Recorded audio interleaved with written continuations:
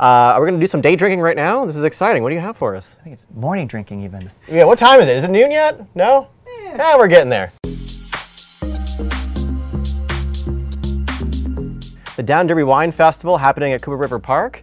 All the best wineries that South Jersey has to offer. My name is Bennett, and we're here with BJ from White Horse Winery. Thank you for joining us.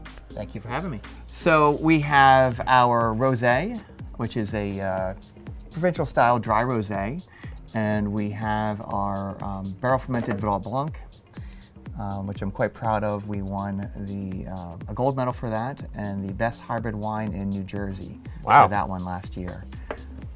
So which one should we open up first, BJ? That's the real question. The rosé. What do we? Yeah? Yeah, for sure. You do the honors. All right. So here's the thing that I always run into. So I'm at a nice restaurant. I asked for a bottle of wine. They open it up. What am I doing? Like, what is, like, so you pour the wine in. They like pour like a teensy amount in.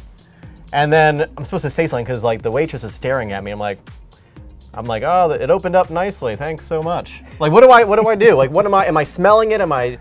How do I taste the wine? I think some people might agree that they don't know what to do. So like, this is what I would do. I'm supposed to like whirl it around? Yeah, I think they talk about something like three S's, but all you're doing right now, you're spinning around a little bit. You're just doing this to get some air in there, let it open, let it breathe a little bit. After that, I mean... I feel like you poured yourself way more. I'm not sure if that's fair or not. I did. Cheers. And then the next thing you know, you might look at the color and see what you might be able to gather from that. Sometimes you can also, if you look, you can see the little tears as they fall. You can see how thick it is.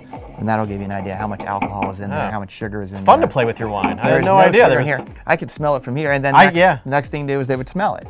So yeah, 100% New Jersey, numerous gold medals, some silver medals.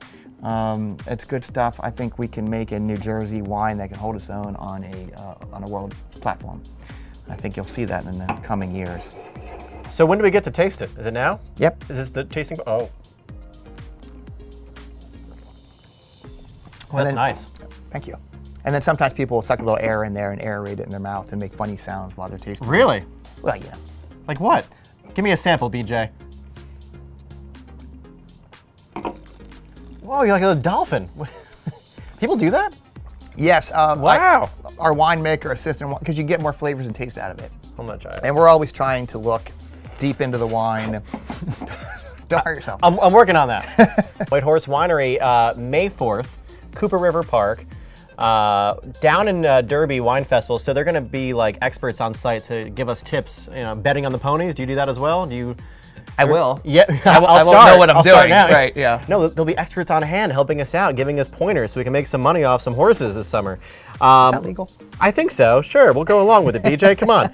La Scala's family of restaurants will be on hand as well, so we get some food to pat our bellies before we drink all this wine, so that's nice as well.